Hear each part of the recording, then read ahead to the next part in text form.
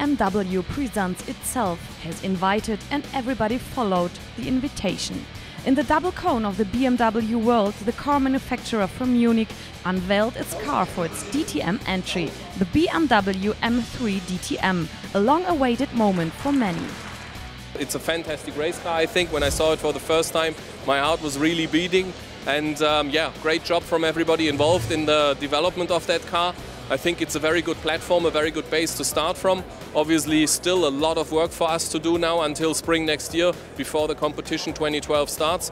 Next to the BMW M3 DTM, two more stars were in the limelight. Andy Priaulx and Augusto Farfus were the first two drivers to be given a ride for 2012 already. Two drivers who have been fighting for a race wins and championship titles with BMW for a long time already.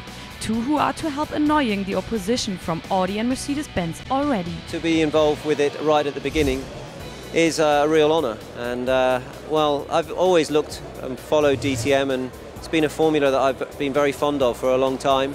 From my Formula 3 days, that was my ambition. So when BMW announced they were coming into DTM, I must say I had a big smile on my face, and I mean, the car looks fantastic. It's really a pleasure to drive. I'm looking forward and to get the chance with BMW, which I'm working since 2007. It's a pleasure. We started already running the car. The car feels very solid. Car feels great. So we know we have a long way ahead. We have strong competitors, strong drivers.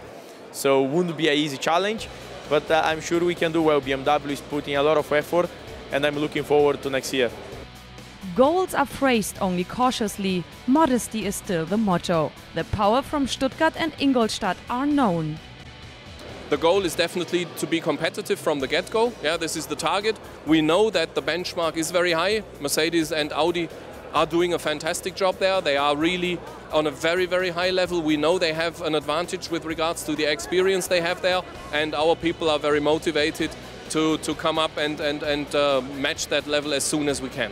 The BMW M3 DTM and the drivers Augusto Farfus and Andy Priaulx. Certainly a mix that will catch a lot of attention in the DTM 2012.